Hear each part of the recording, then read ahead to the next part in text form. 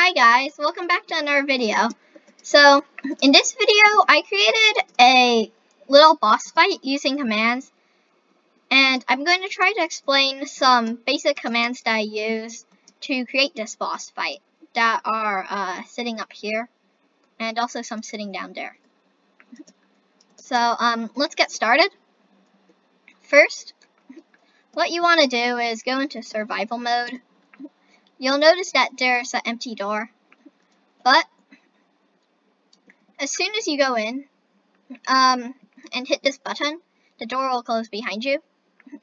So I've given myself a Neverite sword with sharpness, some protection-free unbreakable helms, because each time the boss spawns, it takes away like about half of your armor durability, and I didn't want to keep replacing it each time in case I needed to redo this video's filming. So I basically just gave all of them unbreakability.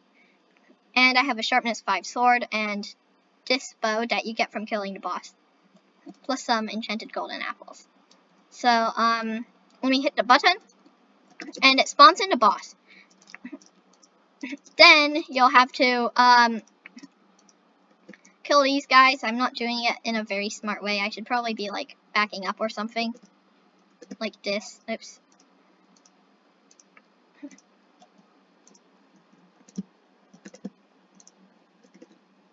And then go on to a boss.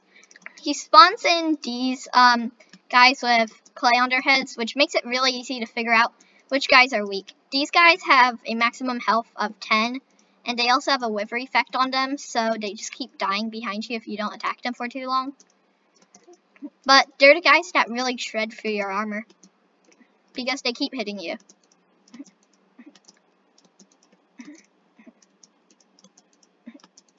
Okay, so the boss seems kind of weak, but that's mostly just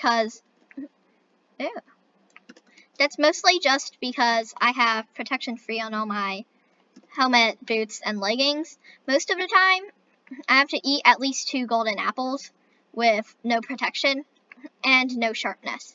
So this is a pretty difficult boss. They drop different stuff, like some of the strong ones drop swords, and he drops his helm, which actually makes you slightly more powerful. It's actually really powerful. Yeah. So, let's start the boss again. This time I won't be using any golden apples. And you'll see that they damage you really fast. And notice how the exit is closed up behind me again now. You don't have to manually reset it each time you do a boss fight or anything.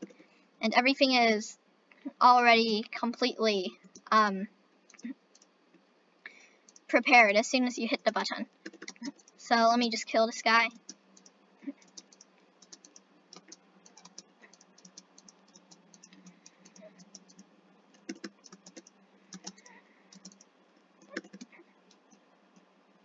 I guess I have to eat a golden apple. Okay, and I think he's about dead now. As soon as he dies, the door will open up.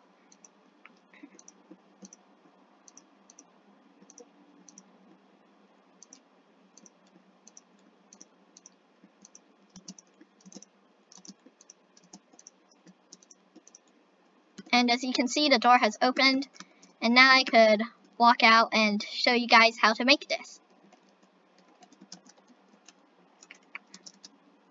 Alright, so the first thing you might notice is I have this very nice like grid particle effect below me, and that's because I just figured out today that you could use spread players to spread entities as well. So I run execute at E12345E, so that takes my position. Run spread players, and then my position. The spread distance is 0. The max range is 3, so I think that's your radius outwards. So this is the block I'm standing on. 1, 2, 3, and under 40, and I'll explain how that works in a second. Then This is false for respect teams. That's not really that important. And then it just keeps spreading these armor stands with the tag flame. And here's just a particle effect. Same execution using execute commands. It just runs summoning particles, which basically makes it summon particles at the armor stands. And the armor stands only summon particles. The armor stands basically only teleport under y equals 40. So if I look over here, this is y equals 36, and this ceiling is y41, meaning that these won't teleport to it, and instead still teleport to the next lowest block below it, which is here. So as you can see, the middle of these ancient debris lights up as I walk over them, which looks pretty cool. But these black stones do not, because this ceiling is at y40, meaning that if I go outside the arena, you should see these showing up, which is a pretty cool effect. You could actually see I used a different particle for the insides, a lava particle. The same thing as the spread players, but instead of doing execute, I just put the command block right in the center, and then I just run spread players from that position. And you might notice how there's some flame particles over here and some over here. That's because these are where the hoppers and stuff are, and these are at y41, meaning that they block the armor stands from teleporting to highest possible position, which is normally here at y40. And instead, they go to next highest position, which is down here inside the arena. I could fix that by setting the spread player's height higher and on top of these walls, just building upwards like this, so it wouldn't be able to spawn anyway. But this is just a proof of concept, and I'm not spending too much time on that. Next, here's the door contraption. So it checks if the boss mob is still alive. Then it takes a comparator output from that, and it runs either this one, which sets a gold block as soon as I spawn in a new one, and it replaces this with air as soon as it doesn't work. Well, as soon as it returns false, which basically means as soon as I kill it. And here's this block.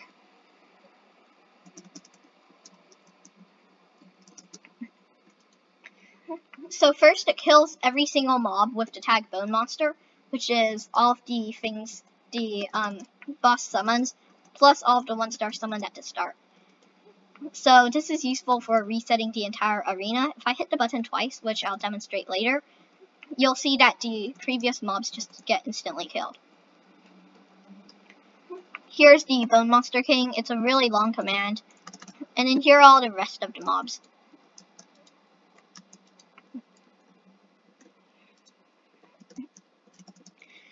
Here we have a little hopper chain that basically summons a new concrete powder on head guy at the position of the Bone Monster boss, and you can see that I'm using execute commands. It executes at the position of that. If I have multiple Bone Monster bosses, it'll summon one at each time this is run, which is kind of useful. I like how the execute command allows people to have functionality for multiple bosses at the same time. And here it just kills all the bones and all the arrows, because when I was first testing this, there were a ton of bones and arrows on the ground, dropped by the monsters the guy summons, and then they die to a wither 10 seconds later. Which basically just leaves a bunch of items on the floor that lag the game a lot if I don't fight the boss. So that just kills them. And I think that's all pretty much. Yeah, oh yeah, and here's you pressing the button twice. So first time it summons all these guys, and it also summons these concrete powder guys. And if I hit it, all of them instantly die, and it spawns a lot of new ones. Yeah, and I guess then you could just kill them all. I'm just gonna break out though, because I don't want to kill him.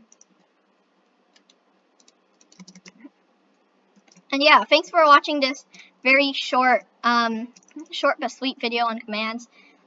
If you want to know how I did these commands, I'm using a command creator called mcreator. So if you guys want to know how I use these commands and make them, I basically use a command creator called mcstacker, which allows me to create commands using drop-down menus. And then I'm able to further these commands by just modifying them in-game inside the command blocks. So they're pretty good, especially for the execute if entity commands. I would probably never have figured that out without it. So it's a good place to learn the command syntaxes and everything. And I guess that's the end of the video, because I don't want this getting too long. So, bye guys.